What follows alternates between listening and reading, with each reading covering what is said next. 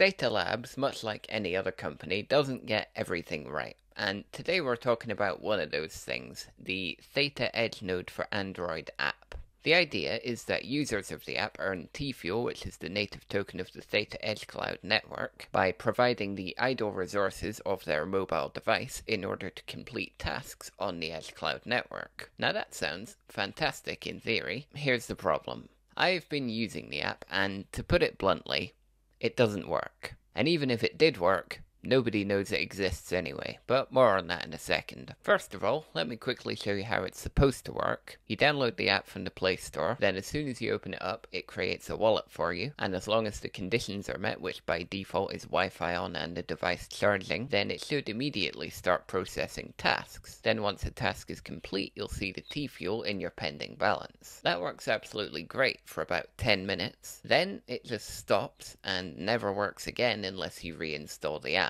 If you reinstall the app, then you lose the tokens that you had before because there's no way to import an existing wallet. And even if you do reinstall the app, it does about 6 tasks and then stops working again. It's almost like you install it and then it's programmed to fake a few tasks just to look like it works. And that's not just my experience. If you read the reviews on the Play Store, everyone's saying exactly the same thing. You start it up, it does a few tasks, and then it stops and doesn't do anything unless you reinstall it again, losing your previously generated tokens unless you export the wallet every time. And even if you do want to export a wallet from the app, you can't use their own Theta wallet app because that only supports a 12-word seed phrase, and the exported phrase that it gives you is 24 words. Future me jumping in here just to say that I did actually leave the app open for another 24 hours and it did complete one more task, so I guess it does technically work. It's just incredibly slow to get tasks, which kind of further backs up my theory that the first few tasks might be faked. Anyway, everything else in the video is still completely valid. The whole thing is just weird because even when you click on one of the tasks, it's always object detection for some random piece of stock footage, and it gets it wrong half the time. It seems to find a bicycle in everything,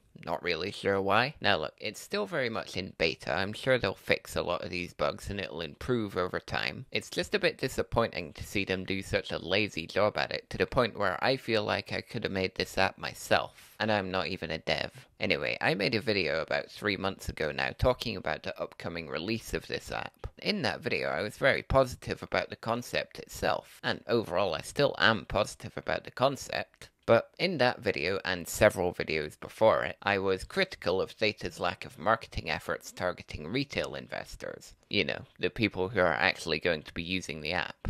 I was hoping that the release of the app might change their approach a little bit, since there's no point even having an app if nobody uses it. Unfortunately, I was wrong, and that hasn't been the case. So now we're in a situation where we've got a useless app that doesn't work, but it's fine, because nobody knows about it anyway. Which is a bit bizarre when you think about it, because I'm sure they said something like unleashing the power of EdgeCloud to 3.9 billion Android devices, which would imply to me that they're expecting a lot of users, but, you know, who needs users anyway? We can only really hope going forward that they are able to fix a lot of the issues with the app, and maybe once they've done that they might bother to market it and capture some of those 3.9 billion Android devices. As much as I've criticized this, I still think there's a lot of potential in this idea if they can execute it well. And they have been progressing with the EdgeCloud in other areas, forming new partnerships and all that good stuff, but it's been quite obvious for a while now that their focus is on corporate partnerships, and they really don't care too much about retail and this new app that they have, despite having a big countdown timer on the front page of their website for months, advertising the launch of the amazing new Theta Edge Node for Android. The way I'd describe it, it feels like they're a bit lost at the moment. It's like there's two completely separate teams, one focusing on development and the other focusing on the business side, and they just don't communicate with each other at all.